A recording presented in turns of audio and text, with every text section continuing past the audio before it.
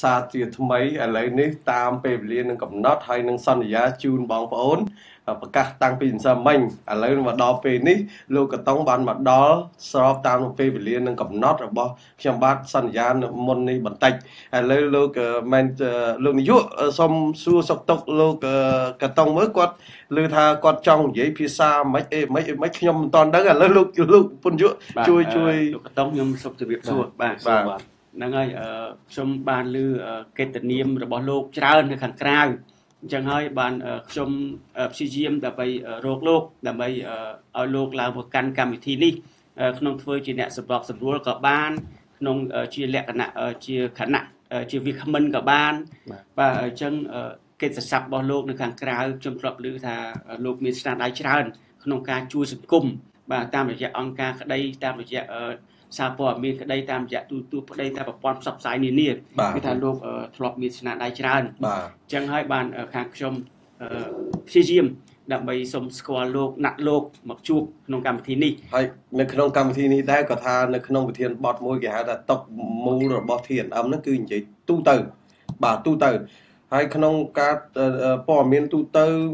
ចង់និយាយពីអីក៏បានដែរនៅថ្ងៃនេះបើកវេទិកាក៏សូមណែនាំ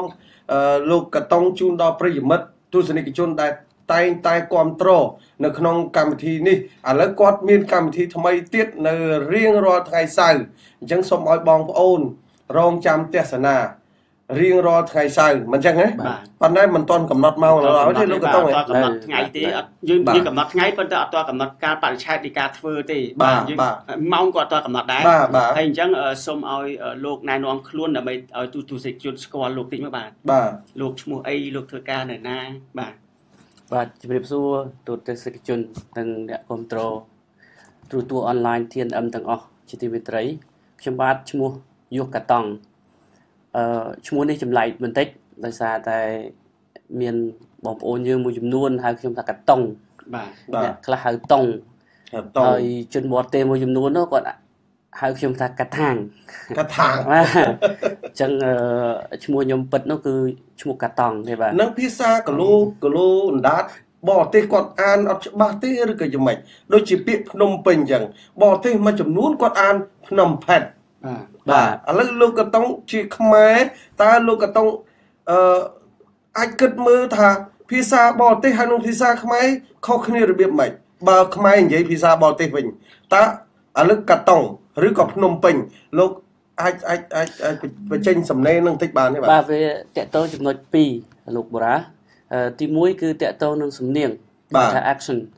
ព្រោះជាតិសាសន៍នីមួយគាត់មានសំនៀងតខ្លួនប្រចាំជាតិសាសន៍របស់គាត់នឹងខុសពីជាតិសាសន៍មួយទៀតបាទហើយចំណុចមួយទៀតហ្នឹងតកតងទៅនឹងតួអក្សរដែលសរសេរឈ្មោះហ្នឹងជួនកាលទៅសរសេរបែបឡាតាំងជួនកាលសរសេរបែបអង់គ្លេសបាទហើយដូចឈ្មោះខ្ញុំអញ្ចឹងថាកតង់បើយើងអានតាមឡាតាំងចេញមកកតង់ប៉ុន្តែបើសិនជាជនបរទេសដែលលោកខាងលិចភាគច្រើនគាត់អត់អានថាកតង់ទេគាត់អានថាខាត់ថាងបាទវាតកតងនឹង pronunciation និង accent របស់គាត់ដូច្នេះវាធ្វើឲ្យឈ្មោះរបស់យើងហ្នឹងទៅជាមាន2កាត់ថាងបាទអញ្ចឹងទេវាតកតងទៅនឹងការប្រើប្រាស់នៅសំនៀងសូរសៀងរបស់ជាតិសាសន៍នីមួយបាទហើយយ៉ាងណាក៏ដោយមិនសូវជាសំខាន់ប្រហែលទេក្នុងការដែលជាតិសាសន៍ណាមួយហៅឈ្មោះរបស់បុគ្គលណាម្នាក់បាទខុសសំនៀងតិចតួចប៉ុន្តែយើងអាចជម្រាបគាត់បានដើម្បីកែថាឧទាហរណ៍ថាជនបរទេសហៅយើងកាថាងយើងគ្រាន់តែប្រាប់គាត់ថា it's not កាថាង it's កាតង់អញ្ចឹងទៅគាត់នឹងគាត់នឹងប្រឹងកលាស់អណ្ដាតរបស់គាត់នឹងឲ្យត្រូវឈ្មោះយើងវិញហើយបាទដោយឡែកបងបូរ៉ាចាក់ស្ដែងគឺបងបូរ៉ាស្គាល់ខ្ញុំជឿ10ឆ្នាំហើយបើថាហៅខ្ញុំតែកាតុងទេហើយមិត្តភ័ក្តិមួយចំនួនដែលស្និទ្ធស្នាលជាមួយខ្ញុំនោះក៏ហៅខ្ញុំអាតុងដែរបាទប៉ុន្តែឈ្មោះបាទមិនតង់ទេប៉ុន្តែឈ្មោះជាផ្លូវការរបស់ខ្ញុំនោះគឺកន្លងមកហ្នឹងគឺឈ្មោះយុះកាតុងបាទហើយឈ្មោះនេះមានន័យថាម៉េចគឺមានរឿងវែងឆ្ងាយដែរវាបានបកស្រាយព្រោះឪពុកគាត់ដាក់ឲ្យអញ្ចឹងបាទឥឡូវទុកឱកាសហ្នឹងមួយផ្លែតសិនមួយឃ្លាមួយរយៈសិនណាឥឡូវចង់ប្រៀបធៀបជប់ភ្នំពេញលោកខាត់ថាភ្នំពេញតើហេតុអីបានជា 99% បរទេសគ្រប់សាសគេអានតែភ្នំពេញយ៉ាងម៉េចពាក្យខ្មែរយើងមិនភ្នំពេញបាទយល់យ៉ាងម៉េចដែរបាទនេះវាតកតងទៅនឹងនាមកក្នុងភាសាខ្មែរយើងបាទនាមកបានន័យថាជានាមមួយដែលសំដៅទៅទីកន្លែងបាទដែលគេហៅគ្រប់គ្នាជាសាធារណៈបាទដូចជាភ្នំពេញបាទខ្មែរយើងគឺយើងមានតួអក្សររបស់យើងនៅពេលដែលយើងប្រកបទៅភើជើងណដាក់សអំបាទវាទាញសូទៅជាវិញគឺភ្នំពដាក់ស្អេនឹងញពេញបាទយើងអានត្រឹមត្រូវរបស់យើងគឺភ្នំពេញប៉ុន្តែនៅពេលដែលយើងសរសេរជាភាសាបរទេសបាទភ្នំហ្នឹងគឺសរសេរហ្នឹងដូចហើយបើយើងប្រកបជាភាសាខ្មែរយើងទៅគឺ PHNOM គឺភ្នំមកភ្នំបាទដោយឡែកពេញបាទតែបរទេសអានថា pen បាទ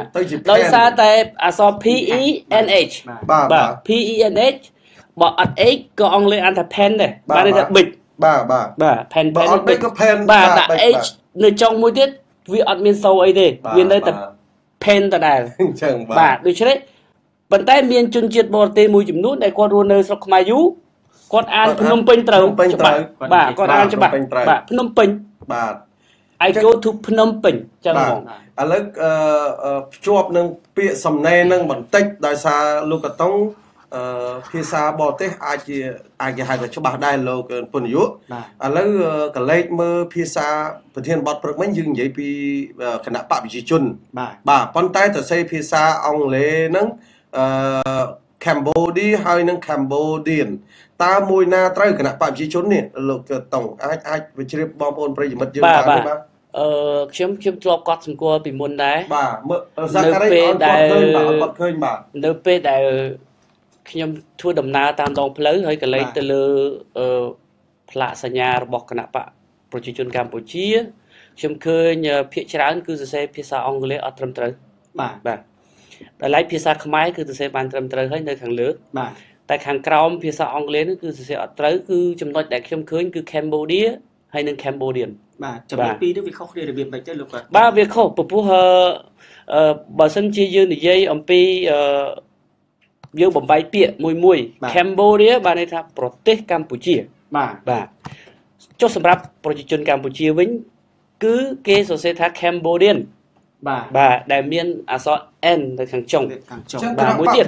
ចឹងគណៈបកប្រជាជនលោកគណៈបកប្រជាជនបើយើងសរុបពាក្យទៅវាជាបាទគេហៅថាជា compound noun បាទបានន័យថាជាសមាសភាគនៃពាក្យគុំចូលគ្នាបាទដែលមានរហូតដល់ទៅ3ពាក្យបាទទី1គឺគណៈបកបាទទី2គឺប្រជាជនបាទគឺកម្ពុជាអូអញ្ចឹងឥឡូវជួសទៅសរសេរភាសា Cambodia Party ឬក៏យ៉ាងមិនសរសេរយ៉ាងម៉េចឥឡូវដូចនៅក្នុងកញ្ចក់ទូរស័ព្ទបាទលោកកតុងយល់យ៉ាងម៉េចគាត់សរសេរអញ្ចឹងខុសហើយបាទ Cambodia People's Party គឺខុសបាទព្រោះយើងត្រូវតែធ្វើឲ្យ noun នៅខាងមុខ Cambodia ទៅជា adjective ក្នុងករណីនេះគឺ adjective ទៅជា Cambodian វិញបាទជាប្រជាជនបាទទៅជាប្រជាជនដូច្នេះនៅពេលដែលពាក្យផ្សំរបស់អង់គ្លេសកាលណាចាប់ពី2គឺពាក្យខាងមុខត្រូវតែបំលែងទៅជាគុណនាមជា adjective បាទប៉ុន្តែបើសិនជាយើងនិយាយថាជាភាសាខ្មែរវិញពាក្យមួយពាក្យ Cambodian ហ្នឹងបានន័យថាប្រជាជនហើយដូច្នេះវាមិនមែនដើរតួនាទីជាគុណនាមទេវាជានាមប៉ុន្តែនៅក្នុងន័យរបស់អង់គ្លេសកាលណានាមចាប់ពី2ទៅគឺខាងមុខត្រូវតែបំលែង modify បាទនេះ modify វាឲ្យទៅជាគុណនាមដាច់ខាតបាទដូច្នេះ Cambodian នៅក្នុងផ្លាកសញ្ញាគណៈបកនេះគឺតួនាទីមិនមែនជានាមទេ Cambodian នេះគឺតួនាទីជា adjective បាទ modify ឲ្យ peoples បាទ people ប្រជាពលរដ្ឋអីប្រជាជនអី Cambodia បាទបានន័យថា Cambodian Party ក៏បានប៉ុន្តែនៅពេលដែលគេប្រើភាសាកាត់គេហៅថា abbreviation ឲ្យវាព្រោះគេហៅថា CPP បាទ CPP បាទដូច្នេះវាព្រោះវាអានទៅព្រោះមែនហើយគណៈបកនេះគឺគណៈបកដែលមានជាប្រៃគណៈបកកណ្ដាលអំណាចទៀតបាទហើយប្រជាពលរដ្ឋលើសកលលោកក៏គេទទួលស្គាល់ថា CPP បាទ Cambodian People's Party បាទនឹងបានត្រូវ បាទ ច្បាស់នឹងគឺជាពាក្យត្រឹមត្រូវហើយ បាទ បាទតែខ្ញុំក្នុងនាមជាកញ្ចក់បាទដើម្បីឆ្លោះបញ្ចាំងព្រោះលែងធ្វើជាកញ្ចក់បែកលែងធ្វើជាកញ្ចក់ស្រាមហើយបាទយើងត្រូវដើរតួនាទីជាកញ្ចក់ដែលល្អគឺឆ្លោះឃើញមិនថាអញ្ចឹងបាទអញ្ចឹងហើយបានថាក្រុមទូ TNM ទៅដល់ឃើញស្លាកសញ្ញាហ្នឹងដែលគាត់សរសេរអញ្ចឹងហើយអញ្ចឹងខ្ញុំក៏ឆ្លោះយកសញ្ញាហ្នឹងមកសួរប្រិយមិត្តហើយទៅសួរក៏ទៅលោកអាបាខាន់ដែរថាតើពាក្យដែលគាត់សរសេរជាភាសាបរទេសនៅខាងក្រៅពាក្យខ្មែរហ្នឹងត្រឹមត្រូវឬអត់ហើយមានគេខមមិនមកហើយថាពាក្យហ្នឹងសរសេរអញ្ចឹងគឺអត់ត្រឹមត្រូវទេហើយជាក់ស្ដែងដោយលោកកតង់បាទលោកបានបកស្រាយច្បាស់ជូនដល់ប្រិយមិត្តហើយគឺមិនត្រឹមត្រូវទេមួយប្រទេសមួយប្រជាជនត្រូវចែកឲ្យដាច់ពីគ្នាបាទត្រូវបាទត្រឹមត្រូវអរគុណច្រើនលោកជីតាដែលបកស្រាយក៏ដូចជាលោកកតង់គាត់ជំនាញខាងភាសាជប់បារាំងវិញលោកកតង់ឮថាមានចេះភាសាបារាំងដែរលោកកតង់ជប់ចេះដែរបាទអាចនិយាយមកឃ្លាជូនប្រិយមិត្តយើងបានទេបាទខ្ញុំនិយាយពីភាសាបារាំងជាភាសាបារាំងនៅគណៈបព្វជិជនបាទហ្នឹងហើយបាទអូបាទអាចអង់គ្លេសគេថា CPP បាទដល់ពេលភាសាបារាំងវិញគេសេប៉េប៉េអូសេប៉េប៉េចុះនិយាយជាភាសាទូទៅឥឡូវនិយាយថាខ្ញុំទៅផ្សារទៅទិញត្រីមកកន្ទក់បាទថាខ្ញុំនិយាយតែម្នាក់ឯងបាទបើសិនលោកបូរ៉ាឬលោកសុចិត្តតាគាត់ចេះភាសាបារាំងអាចនិយាយសន្ទនាគ្នាក៏ល្អបាទខ្ញុំអង្គើ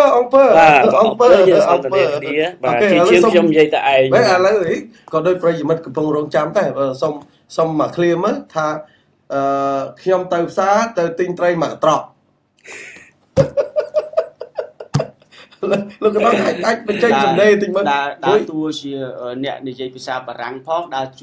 តួនាទីជាអ្នកបកប្រែផងបាទឬក៏បញ្ចេញសម្ដី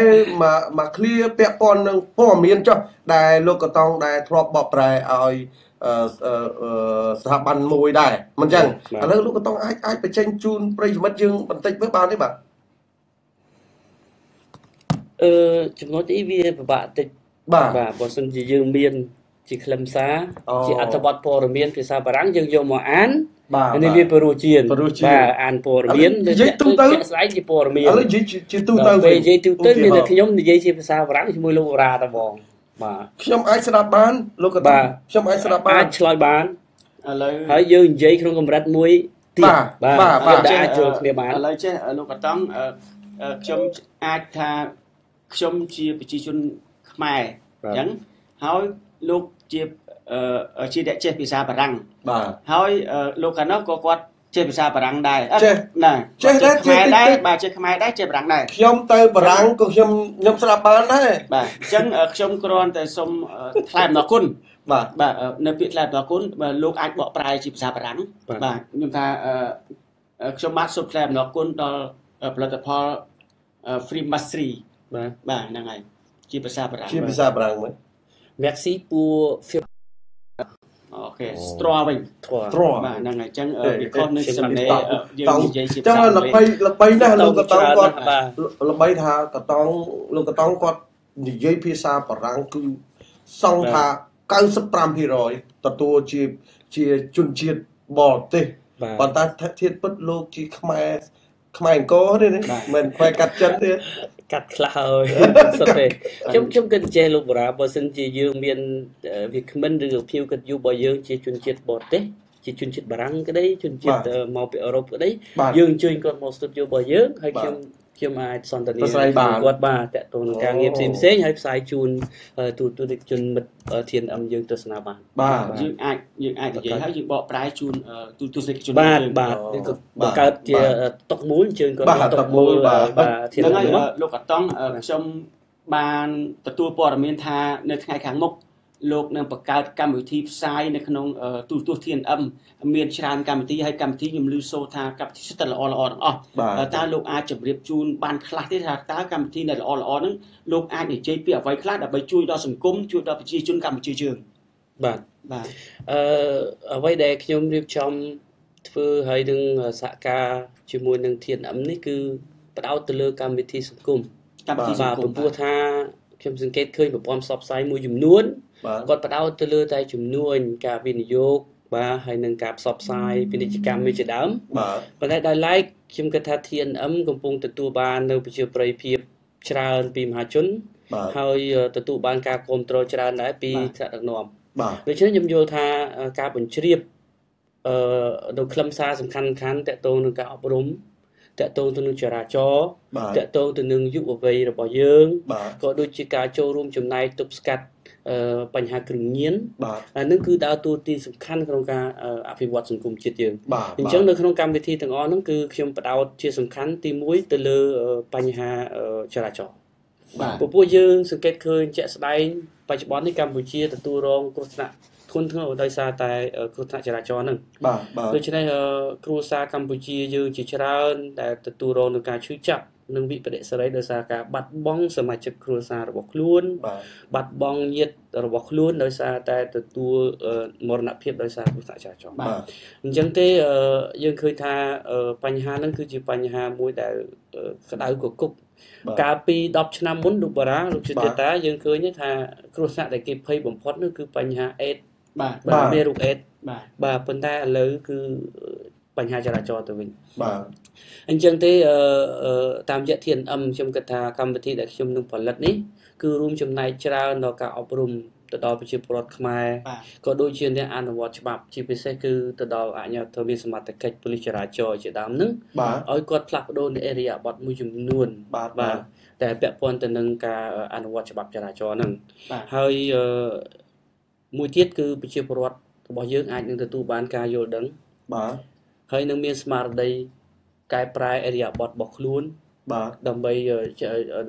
ជួយចូលរួមចំណែកកាត់បន្ថយគ្រោះថ្នាក់ចរាចរណ៍ទាំងអស់គ្នាតាមរយៈការគោរពច្បាប់ចរាចរណ៍តាមរយៈការបើកបរដោយមានការប្រុងប្រយ័ត្នខ្ពស់បាទព្រោះថាជាក់ស្ដែងនៅលើដងផ្លូវយើងមួយបាទយើងឃើញថាការធ្វើចរាចរណ៍របស់អ្នកបើកបររបស់យើងតាំងពីរថយន្តតាំងពីទូចក្រយានម៉ូតូគឺមានភាពរញ៉េរញ៉ៃហើយមិនបានបើកបរទៅតាមរថយន្តរបស់ខ្លួនទេទោះបីមានគំនុះនៅលើដងផ្លូវក៏ពិតមែនប៉ុន្តែអ្នកបើកបរគាត់យល់ដែរឬមួយគាត់មិនទាន់យល់ឬមួយគាត់បំពេញបាទចំណុចហ្នឹងទេយើងចង់ថាបញ្ញាក់ស្មារតីឲ្យអ្នកបើកបរនៅក្នុងប្រទេសកម្ពុជាយើងឲ្យយល់អំពីបែបបទរបៀបរបបក្នុងការបើកបរនិងការគោរពសិទ្ធិបាទអ្នកដទៃនៅលើដងផ្លូវជាមួយគ្នាបើកន្លងម៉ូតូទៅយើងគួរតែម៉ូតូទៅបើកន្លងឡានទៅគួរតែឡានទៅប៉ុន្តែយើងសង្កេតឃើញបច្ចុប្បន្នម៉ូតូមកកន្លែងឡានដល់ពេលឡានហ្នឹងទៅកន្លែងម៉ូតូដែលចង្អៀតធ្វើឲ្យម៉ូតូគ្មានកន្លែងជិះទៅទៀតអញ្ចឹងយើងមិនទាន់និយាយដល់ថ្មើរជើងផងលោកបាលោកជីតាឃើញថាចេះសុំកាត់លោកកតុងតិចឃើញថាសប្តាហ៍នេះសាលាក្រុងចេញសារាចរណ៍មួយថានៅតាមដងផ្លូវ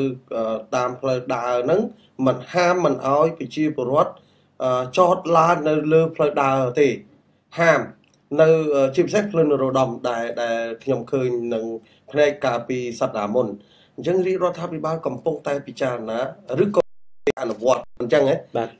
សូម្បីតែតាមផ្លូវដងផ្លូវនានាគឺមានហៅអ្នកដែលអត់ពាក់មួកដែរប៉ុន្តែអត់ផាកពិន័យពួកគាត់ទេ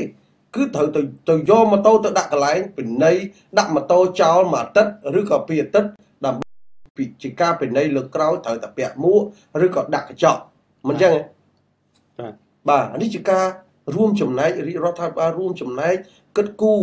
ដល់ទៅពាក់ព័ន្ធនឹងការគ្រោះថ្នាក់ចរាចរណ៍ជាការជួយពេលណាគាត់ជួបគ្រោះថ្នាក់ចរាចរណ៍ក៏គាត់មានមួកពាក់វាអាចដែរជួនកាលបើចូលទៅកង់ឡានទៅវាអាចដែរវាអាចប៉ះគាត់ប៉ះបន្តិចអាចដួលទៅវាអត់ត្រូវហ្នឹងគិតឃើញមកខ្ញុំអញ្ចឹងលោកតាបាទហ្នឹងហើយនេះគឺជាកំណត់ល្អរបស់លោកកតង់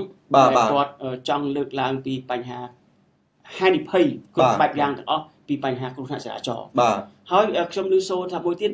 លោកនឹងបង្កើតនៅកម្មវិធីមួយទៀតបញ្ហាគ្រឿងញៀនលោកសូមលោកអាចមានប្រសាសន៍ប្រាប់ទូនិកជនតិចបានទេបាទនៅក្នុងផែនការរបស់ខ្ញុំក៏មានការពិភាក្សានិងផ្សព្វផ្សាយការយល់ដឹងអំពីគ្រោះថ្នាក់នៃគ្រឿងញៀនដែរបាទពីព្រោះ ខ្ញុំសង្កេតឃើញគ្រឿងញៀនគឺកំពុងតែវាលុកខ្លាំងនៅក្នុងសង្គមជាតិយើងមិនត្រឹមតែនៅទីក្រុងទេគឺរាលដាលទៅដល់បណ្ដាទីជនបទនៃខេត្តនានាទូទាំងប្រទេសទៅទៀតជាពិសេសគឺអ្នកដែលរងគ្រោះបំផុតដោយសារគ្រឿងញៀនគឺយុវជនបាទដែលយុវជនគឺជាទំពាំងស្នងរស័យគឺជាសសរទ្រូងរបស់ប្រទេសជាតិយើងដូច្នេះខ្ញុំគិតថាបើសិនជាយុវជនដែលជាសសរទ្រូងក្តៀស៊ីក្តៀកាត់ហើយអានោះជាគ្រោះថ្នាក់មួយបាទអញ្ចឹងគ្រឿងញៀនជាក្តៀទេអញ្ចឹងបាទវាអាចជាក្តៀមួយដែលស៊ីសសរនឹងឲ្យបាក់បែកឲ្យពុកផុយបាទនៅពេលនោះប្រទេសជាតិមួយដែលមានយុវជនពោពេញទៅដោយយុវជនដែលអត់មានធនធានបាទអត់មានការអប់រំបាទគឺគ្រឿងញៀនហ្នឹងគឺចូលទៅបំផ្លិចបំផ្លាញបាទដល់សតិអារម្មណ៍របស់គាត់អនាគតរបស់គាត់ដែលជាការខាតបង់មួយសម្រាប់ការអភិវឌ្ឍប្រទេសជាតិចឹងជុំវិញលើបញ្ហានេះខ្ញុំចង់ជម្រាបសួរលោកកតង់ដែរថាតើមានស្ថាប័នណាខ្លះហើយមានអ្នកណាខ្លះដើម្បីចូលរួមចំណែកជួយជ្រោមជ្រែងដើម្បីលុបបំបាត់នៅបញ្ហាគ្រឿងញៀននេះបាទបញ្ហាគ្រឿងញៀននេះមិនមែនជាបន្ទុកទាំងស្រុងរបស់រាជរដ្ឋាភិបាលកម្ពុជាទេព្រោះរាជរដ្ឋាភិបាលកម្ពុជាលោកក៏មានយុគឋាននិងអាជ្ញាធរបាទពាន់មួយចំនួនបាទដែលទទួលបន្ទុកក្នុងការអនុវត្តហើយនឹងទប់ស្កាត់នៅបញ្ហាគ្រឿងញៀននឹងដែរប៉ុន្តែដោយឡែកសង្គមស៊ីវិលបាទអង្គការសមាគមនានាឬក៏មជ្ឈមណ្ឌលស្ដារនីតិសម្បទាដល់យុវជនដែលរងគ្រោះដោយគ្រឿងញៀននេះជាដើមហ្នឹងចូលរួមទាំងអស់គ្នាបាទប៉ុន្តែអ្វីដែលសំខាន់មួយទៀតហ្នឹងគឺក្នុងគ្រួសារហ្នឹងឯងបាទការចូលរួមការចូលរួមរបស់ក្រុមគ្រួសារគាត់គឺជារឿងសំខាន់វាទាក់ទងទៅនឹងការអប់រំការតាមដានការណែនាំការបញ្ជាសមាជិកក្រុមគ្រួសាររបស់គាត់ឲ្យឆ្ងាយពីគ្រឿងញៀនការធ្វើប្រហែសការបណ្តែតបណ្តោយហើយនឹងមិនបានពិនិត្យតាមដានសកម្មភាពរបស់ក្រុមគ្រួសារគាត់សមាជិកគ្រួសារគាត់កូនរបស់គាត់ក្តីនឹងហើយជាគ្រោះថ្នាក់ពពុះការសេពគប់របស់យុវជនខ្ញុំសង្កេតឃើញឥឡូវមិនត្រឹមតែសិស្សសាលាទេលោកសុជាតាលោកបរោះដែលនាំគ្នាទៅសេពគ្រឿងញៀនរហូតដល់និស្សិតទៅទៀតនិស្សិតដែលរៀនមហាវិទ្យាល័យក៏ធ្លាក់ខ្លួនទៅក្នុងអន្លង់គ្រឿងញៀនដែរបាទដូច្នេះខ្ញុំយល់ថាគ្រឿងញៀននេះគ្រោះថ្នាក់មែនទែនដោយសារការអូសទាញនឹងជនអកតេមួយចំនួននៅក្នុងសាលាហ្នឹងឬក៏យ៉ាងម៉េចបើថាមិនលោកថានិស្សិតទៀតបាទអញ្ចឹងដោយសារកត្តាអីខ្លះដែលលោកឃើញយល់ឃើញខ្ញុំសង្កេតទី1គឺកត្តាសេពគប់មិត្តភ័ក្តិហ្នឹងឯងមិត្តភ័ក្តិកបែរខ្លួនកបែរគ្នាឃើញគ្នារាល់ថ្ងៃបបួលគ្នាទៅបបួលគ្នាដើរបាទហ្នឹងហើយទី1ទី2ទៀតគឺភាពធូររលុងនៃការចរាចរណ៍គ្រឿងញៀនបានន័យថាគាត់ទទួលបាននៅសេវាងាយស្រួលក្នុងការទៅទិញបាទយកមកសេពបានន័យថាចង់ទិញកន្លែងណាក៏បានបាទគាត់មានកន្លែងដែលគាត់អាចទៅហើយទៅយកទៅទិញយកមកជក់បើសិនជាគាត់ពិបាកទិញនោះក៏ជាឧបសគ្គមួយដែលមិនអាចធ្វើឲ្យគាត់នឹងលងខ្លួនដល់ម្លឹងបាទដោយសារតែអត់មានទីផ្សារងាយពេកបាទវាងាយពេកគាត់តែដើរទៅភ្លាមខ្វិចឲ្យលុយឲ្យគ្រឿងញៀនឥឡូវនិយាយពីពាក់ព័ន្ធនឹងការចាប់គាត់ហើយណាការចាប់គាត់ហើយហេតុអីបានជាដោះលែងមកវិញនឹងកត្តាហ្នឹងដែលខ្ញុំឃើញគាត់ធ្លាប់ជាប់គុកពាក់ព័ន្ធនឹងគ្រឿងញៀនមិនទាន់បានប្រមាណផងគាត់កាត់ក្តីមកគាត់អីមកចប់សពគ្រប់បែរទៅជាគាត់មកសេពគ្រឿងញៀនដដែលគាត់មកលក់គ្រឿងញៀនដដែលតើច្បាប់រាជរដ្ឋាភិបាលយើងមានកំណែតម្រង់ដែរឬទេការងារហ្នឹងលោកមានដឹងខ្លះដែរទេបើប្រៀបធៀបនៅប្រទេសហ្វីលីពីនច្បាប់ដែលគាត់ផ្ដាច់ការរបស់គាត់អ្នកដែលប្រើប្រាស់គ្រឿងញៀនគឺឲ្យចូលខ្លួនមកហើយមិនចឹងទេទុកអសារភាពបាទសារភាពបាទអត់ឃើញចាប់យកមកបាទយ៉ាងម៉េចដែរលោកយល់ឃើញយ៉ាងម៉េចដែរលោកកតោកន្លងមកគឺខ្ញុំមិនថាអ្នកអនុវត្តច្បាប់តើតងការទប់ស្កាត់យល់ឃើញទេបាទប៉ុន្តែខ្ញុំសង្កេតឃើញខ្ញុំបែងចែកបាទជា2តើតងទៅនឹងជនពាក់ព័ន្ធគ្រឿងញៀនទី1គឺជនដែលគ្រាន់តែសេពគ្រឿងញៀនទេបាទដែលសម្ដេចនាយករដ្ឋមន្ត្រីលោកធ្លាប់មានប្រសាសន៍ឲ្យថាបងប្អូនយុវជនដែលសេពគ្រឿងញៀនគ្រាន់តែជាជនរងគ្រោះទេបាទមួយទៀតគឺជួញដូរបាទ អ្នកដែលជួញដូរអញ្ចឹងអ្នកគ្រោះថ្នាក់បំផុតគឺអ្នកជួញដូរយើងទប់ស្កាត់អ្នកដែលជួញដូរមុនកុំឲ្យមានការចរាចរណ៍គ្រឿងញៀនផ្សព្វផ្សាយទៅទីកន្លែងរាលដាលទៅគ្រប់ទីកន្លែងបែបនេះបាទសម្រាប់យុវជនឬក៏អ្នកដែលសេពគ្រឿងញៀនរួចទៅហើយបាទយើងអាចធ្វើការអប់រំណែនាំបាទនិងបញ្ជូនគាត់ទៅមជ្ឈមណ្ឌលស្ដារនីតិសម្បទាបាទដែលគាត់មានចំពោះគាត់មានបាទគាត់អាចទទួលបាននៅការព្យាបាលតាមបែបវិទ្យាសាស្ត្រដោយការប្រើប្រាស់ថ្នាំវិទ្យាសាស្ត្រមួយចំនួនហាត់ប្រាណបាទការធ្វើកីឡាការធ្វើ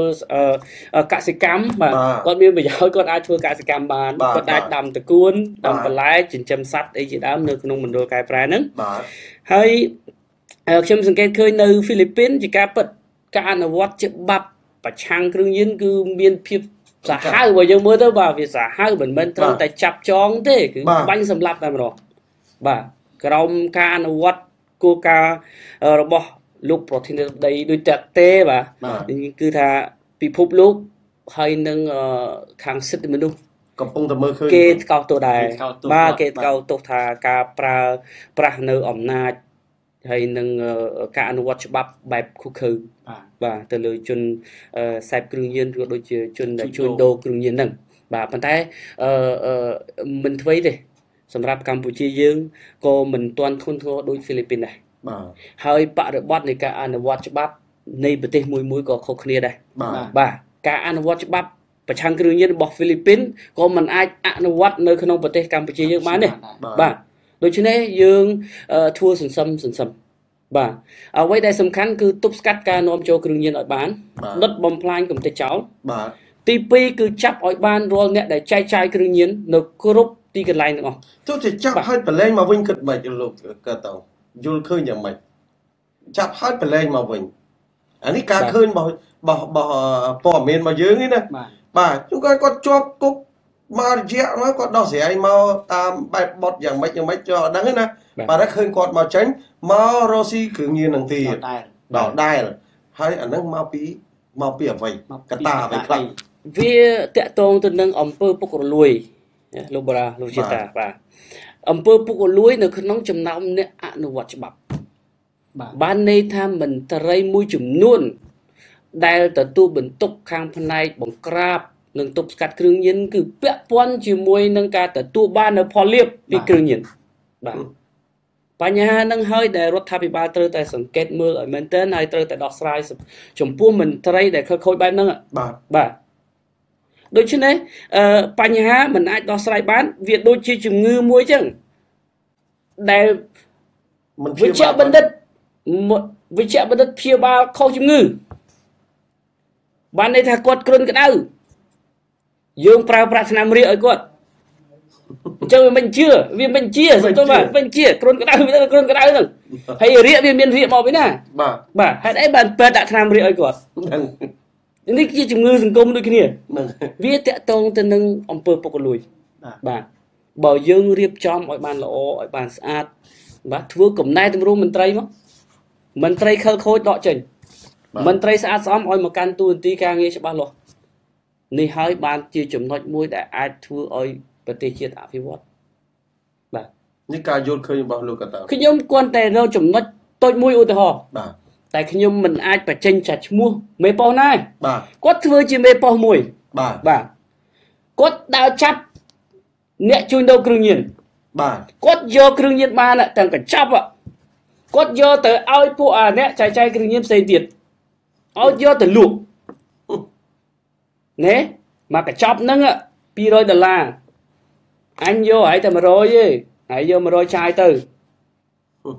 គ្រោះថ្នាក់ណាស់ថ្ងៃហ្នឹងយកទៅលក់ស្អែកអញមកយកលុយមកដល់ជូនតែអនុឲ្យទៅជូនតែអនុអត់ឲ្យស៊ីដាច់បាទយកទៅចាយបាត់គាត់ជាមន្ត្រីទៀតអញ្ចឹងនៅក្នុងខណ្ឌនីមួយគឺសុទ្ធតែមានសមត្ថកិច្ចចម្រុះសមត្ថកិច្ច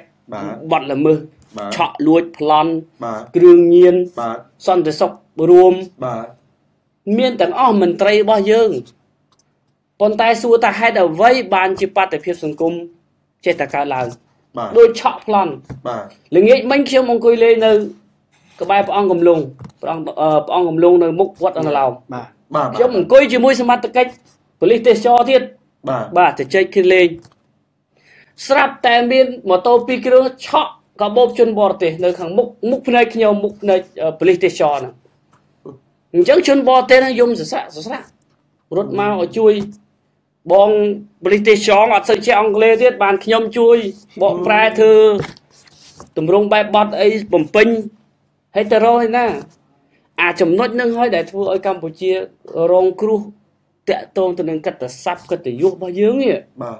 គេយកទៅនិយាយថាកម្ពុជាគ្មានសន្តិភាពគ្មានសន្តិសុខសวัสดิភាពអីទេឆក់លួចប្លន់ជាដើមបាទហើយប៉ូលីសមួយមាននៅក្នុងគោលដៅរបស់ខ្លួនខណ្ឌនីមួយសុទ្ធតែមានប៉ូលីសរបស់ខ្លួនប្រចាំការពារនៅក្នុង ID និយាយពីស្ដាប់បើកមកលឺវោកវាក់ចោលឆក់នឹងមុខប៉ូលីសធ្វើអត់កើតត្រង់នេះហើយដែលជាចំណុចនឹងយើងគ្រាន់តែលើកឡើងចំណុចទូចទេនឹងលោកក៏ต้องជួបជាក់ស្ដែងការច្រើនណាស់បាទហើយល្ងាចមិញបាទករណីឆក់កាបូបជនបរទេសគាត់ដើរ3នាក់ឆក់កាបូបរបស់នារីបរទេសម្នាក់ហ្នឹងអញ្ចឹងនៅក្នុងខណ្ឌដូនពេញបាទនេះនៅក្នុងខណ្ឌដូនពេញបាទក្នុងខណ្ឌដូនពេញដូចជាសម្ដេចប្រមុខរាជរដ្ឋាភិបាលបានប្រមានម្ដងទៅហើយប្រមានច្រើនដងហើយបាទមានរឿងច្រើនណាស់បាទខណ្ឌដូនពេញនេះមានរឿងច្រើនណាស់មួយទៀតដែលខ្ញុំសង្កេតឃើញគឺការចតរថយន្តនៅលើដងផ្លូវស៊ីសវត្តនៅអមដងមាត់ទន្លេហ្នឹងបាទមិនត្រឹមតែចតរថយន្តចោលឲ្យចូលទៅហាងភៀវចូលទៅហាងហូបចុកផឹកស៊ីទេបាទការលក់ដូរដែលមានរទេះបាទហើយមានសម្រាមទឹកហូរបាទដែលគាត់ចាក់គាត់លក់គាត់ចាក់សបកផ្លែឈើជាដើមបាទចំណុចហ្នឹងក៏ត្រូវតែដោះស្រាយដែរខ្ញុំឃើញមានការចរាចរណ៍របស់សមត្ថកិច្ចសម្ដាប់ធ្នាប់ដែលជិះលើរថយន្តបាទហើយប្រកាសមេក្រូសូមឲ្យអ្នកលក់ដូរទាំងអស់រើចេញមិនអនុញ្ញាតឲ្យលក់ដូរនៅលើដងផ្លូវនេះទេទី1ផ្លូវចង្អៀតទី2ផ្លូវហ្នឹងលោកបារ៉ាលោកជាតាគឺជាផ្លូវទេសចរដែលប៉ះភ្នែកទេសចរជនបរទេសច្រើនណាស់វាដូចជាកិត្តិយសរបស់យើងនៅទីនោះបាទកាលណាយើងធ្វើឲ្យបានស្អាតគេមើលមកឃើញល្អឃើញស្អាតគេសរសើរយើងគេទៅប្រាប់មិត្តភ័ក្តិគេបរទេសបងប្អូនគេឲ្យមកលេងយើងទៀតបាទពេលដែលគេមកលេងយើងទទួលផលប្រយោជន៍ហើយបាទអញ្ចឹងឥឡូវខ្ញុំដូចជាដាក់សំណួរទៅលោកអភិបាលខណ្ឌដូនពេញទៅចុះបាទដោះស្រាយបានទេបញ្ហាលក់ដូរនៅលើដងផ្លូវមាត់ទន្លេហ្នឹងបាទហើយចោតសួរទៅចរាចរណ៍បងខាងផ្នែកចរាចរណ៍ចាត់វិធានការបានទេរថយន្តដែលចតនៅលើដងផ្លូវដែលចង្អៀតហើយនេះហើយចតនៅលើដងផ្លូវហ្នឹងបាទនឹងជាការយល់ឃើញរបស់លោកប៉ុន្តែក្នុងការមានចំណាត់ការគឺលើអាជ្ញាធរសមត្ថកិច្ចអញ្ចឹងលោកសុកពេញវុឌ្ឍនិងប៉ូលីសទាំងអស់បាទបើសិនជាបានឮបាទមេត្តានាំគ្នាក្រោកឈរឡើងដើម្បីបោសសម្អាតនៅទីនោះដើម្បីបកអួតភ្ញៀវទេសចរព្រោះតែភ្ញៀវទេសចរដែលគាត់អញ្ជើញមកលេងស្រុកខ្មែរយើងនៅម្ដុំនោះហើយគាត់ឃើញតែស្អាតគាត់ឃើញតែល្អទៅដល់វិញទៅដល់ប្រទេសគាត់វិញគាត់ប្រកាសជាប្រាប់បងប្អូនគាត់មិត្តភក្តិគាត់ថាបាទនៅប្រទេសកម្ពុជាល្អស្អាតណាស់បាទគេមកទៀតហើយអ្នកខ្លះទៅវិញក៏មាននាំពាក្យដូចគ្នាអញ្ចឹងគេថាអូអាយកុំមកកម្ពុជាអូអាចោលឆក់ច្រើនណាស់ហាបាទអញ្ចឹងអានឹងគឺជាកិច្ចស័ព្ទរបស់ប្រទេសយើងអញ្ចឹងសូមឲ្យសមត្ថកិច្ចអាជ្ញាធរទាំងអស់ចូលរួមចំណែកដើម្បីការពារនៅអ្វីដែលលោកបានលើកឡើងអំបញ្ញមិញគឺបានយើងការពារហើយយើងធ្វើឲ្យបានល្អគឺប្រទេសយើងពេលហ្នឹងយើងខ្លាយជាទេសចរអត់ផ្សែងណាបាទឧស្សាហកម្មអត់ផ្សែងគឺថាថវិកាចូលច្រើនណាស់តាមរយៈទេសចរនេះបាទខ្ញុំឃើញនឹកឃើញការពីកន្លងទៅរឿងកន្លែងដែលគេឆក់កាបូបពីភ្ញៀវទេសចរនេះនៅម្ដុំហ្នឹងគឺជាផ្លូវមួយដែលគេហៅថាផ្លូវមានឯករាជ្យហ្នឹងគឺកន្លែងសិទ្ធិថ្នាក់ដឹកនាំបាទមិនគួរណាឲ្យកើតមានជនអកតេមកឆ្លៀតឱកាសមកឆក់កាបូបទេសចរមកឆក់កាបូបប្រជាពលរដ្ឋខ្មែរនឹងឆក់ចំគាត់ជិះម៉ូតូបែកក្បាលបែកអីទៅមិនទៅអាហ្នឹងការយល់ឃើញមកខ្ញុំប៉ុន្តែរឿងមួយទៀតនៅកន្លែងសួនហ្នឹងកន្លងទៅមានជនជាតិហ្វីលីពីនច្បាស់ណាស់ ខ្ញុំលឺទុក telephone របស់ខ្ញុំថាមានជនជាតិហ្វីលីពីនឲ្យតែឃើញទេសចរណាមករៀងដើរសើគាត់ធ្វើនិយាយជាអ្នកម៉ូតូដប់ម៉ូតូដប់និយាយមកអូនាំគាត់ឡើងម៉ូតូដប់ប្រុចយកគាត់ទៅស៊ីនៅកន្លែងណាស្ងាត់បាទនឹងជនជាតិបរទេសមកជនជាតិបរទេសខ្ញុំឃើញខ្ញុំទៅដើរតួធ្វើជាអ្នកទេសចរទៀតបាទធ្វើរបៀបមកពីប្រទេសម៉ាឡេស៊ីអីពុកវត្តអីគេមកនិយាយមួយយើងមែនជនជាតិហ្វីលីពីនហ្នឹងមកនិយាយយូរដឹងថាអូម្នាក់ខ្មែរតើប្រុចមកនាំគ្នាភៀសខ្លួន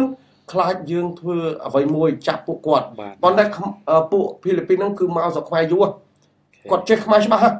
ព្រោះយើងធ្វើរបៀបតាមអ្នកឯងចេះភាសាខ្មែរទេអូខ្ញុំចេះដល់អញ្ចឹងអានេះបែកផ្សាយបន្តិចទៅលោកក៏ต้องមានឲ្យចូលរួមបាទខ្ញុំលឺធ្លាប់លឺគេនិយាយដែរថាមានជនបរទេសដែលខ្លែងហើយធ្វើបាបជនបរទេសបាទដែលហ្នឹងគឺនៅតាមសួនច្បារមួយចំនួនហ្នឹងបាទហើយខ្ញុំក៏ធ្លាប់បានជម្រាបទៅបងប៉ូលីសទេសចរយើងដែរបាទហើយគាត់ថាទូនទីរបស់គាត់ហ្នឹងគឺមិនល្បាតទេមិនល្បាតទេគឺអង្គុយប្រចាំការនៅនឹងកន្លែងអញ្ចឹងទេសមត្ថកិច្ចចម្រុះនោះទេដែលទទួលខាងផ្នែកសន្តិសុខអញ្ចឹងទៅសម្រាប់គាត់គួយតែនៅមួយកន្លែងទេដើម្បីអីពេលដែលជនរងគ្រោះដែលបន្ទាប់ពីគេឆក់គេប្លន់ហើយហ្នឹងគឺរត់មកគាត់កន្លែងហ្នឹងប្តឹងនៅហ្នឹងបាទប្តឹងនៅហ្នឹងអញ្ចឹងទេចោលទៅបាត់ហើយមិនដឹងទៅចាប់នៅកន្លែងណាទេវាហាក់បីដូចជាទីងមងចាំចាប់ហើយហ្នឹងបាទព្រោះអញ្ចឹងបានខ្ញុំគិតថានៅពេលដែលមានសមត្ថកិច្ចច្រើនពេកទៅវាទៅជាធ្វើឲ្យបញ្ហាពិបាកដោះស្រាយទៅវិញតែមួយចាំមកបាទព្រោះការទទួលខុសត្រូវវាជន់គ្នាបាទជួនកាលអត់ជន់គ្នាទេចែកដាច់ដល់ពេលចែកដាច់ទៅឃើញនឹងភ្នែកហើយក៏មិនខ្ចីរវល់ទេព្រោះគិតថាមិនមែនសមត្ថកិច្ចបាញ់ទេអញចរាចរនោះអញទេសចរអញព្រមតាន់អញ្ចឹងទេខ្ញុំគិតថាចំណុចនេះគឺបងសមត្ថកិច្ចលោកផ្លាស់ប្ដូរអរិយាប័ត្រទៅហើយយើងចូលរួមទាំងអស់គ្នាទោះបីថាការងារនោះវាមិនមែនជាការទទួលខុសត្រូវរបស់ខ្លួនប៉ុន្តែការរួមចំណែកក្នុងការរកដំណោះស្រាយជូនដល់ជនរងគ្រោះឬក៏ប្រជាពលរដ្ឋរបស់យើងទោះបីជាសមត្ថកិច្ចទូមទុកផ្នែកអីក៏ដោយក៏យើងក្នុងនាមជាសមត្ថកិច្ចដែលបម្រើសេវាប្រជាពលរដ្ឋហ្នឹងគួរតែចូលរួមជាមួយគ្នានិងដោះស្រាយបញ្ហាហ្នឹងឲ្យបានទាន់ពេលវេលាបាទអរគុណដែរលោកចតាមានអ្វីផ្ដាំផ្ញើទេដោយសារពេលវេលាយើងជិតដល់កំណត់ដែរបាទខ្ញុំសូមជម្រាបទៅដល់ទូទស្សនិកជនបាទនៅប្រហែលជាសប្តាហ៍ទី2នៃខែកុម្ភៈនេះឆ្នាំ2018នេះនៅមានកម្មវិធីល្អច្រើនសម្រាប់ទូទស្សន៍ TNM អញ្ចឹងដែលមានលោកកាតុងគាត់ជាអ្នកសម្របសម្រួលផងគាត់ជាអ្នកវាគ្មិនផងបាទហើយនៅមានកម្មវិធីដូចជាកម្មវិធីអប់រំបាទកម្មវិធីសិល្បៈហើយសិល្បៈគឺយើងនិយាយពីបញ្ហាការតែងនិពន្ធរបស់អ្នកតែងនិពន្ធបទចម្រៀងបច្ចុប្បន្នហើយនឹងការតែងនិពន្ធរបស់អ្នកចម្រៀងជើងចាស់ព្រោះនឹងពេលនឹងកម្មវិធីរបស់លោកកាតុងនឹងនិយាយហើយបាទហើយពេលនោះប៉ះពាល់ក្រុមហ៊ុនណាក៏យើងមិនដឹងដែរប៉ុន្តែសំខាន់យើងចង់រិះគន់ដើម្បីស្ថាបនាឲ្យគាត់ការតែងនិពន្ធទៅឲ្យមានឃ្លោងឃ្លាពាក្យជួនផងបាទហើយបើតាមខ្ញុំធ្លាប់ឮបទចម្រៀងខ្លះបទហ្នឹងកំសត់ទេប៉ុន្តែបទភ្លេងបែរជាញាក់វិញបាទអញ្ចឹងបាទអញ្ចឹងបានថាវាភាពផ្ទុយគ្នាហ្នឹងអញ្ចឹងបានថាកម្មវិធីនឹងមានច្រើនទៅទៀតហើយអញ្ចឹងខ្ញុំដឹងថាថ្ងៃខាងមុខទូទស្សនិកជនមិនខកបំណងទេបាទនឹងចូលមើលក្នុងកម្មវិធីនេះហើយនឹងមានក្រុមហ៊ុនមួយចំនួនដែលរងនៅការប៉ះទង្គិចខ្ញុំជឿថាពេលដែលកម្មវិធីយើងនិយាយទៅអាចមានក្រុមហ៊ុនមួយចំនួនមានស្ថាប័នមួយចំនួននឹងប៉ះទង្គិចបាទព្រោះថាយើងធ្វើដើម្បីសង្គមអញ្ចឹងដូចខាងអប់រំក៏អញ្ចឹងដែរក៏យើងមានការលើកឡើងដែរវិស័យអប់រំមូលហេតុអីបានយើងមានការធ្លាក់ចុះហើយមូលហេតុអីបានមានការកើនឡើងមូលហេតុអីបានក្មេងចូលចិត្តអានមូលហេតុអីដែលក្មេងចូលចិត្តកិច្ចសាលាយើងមានហើយនឹងបញ្ហា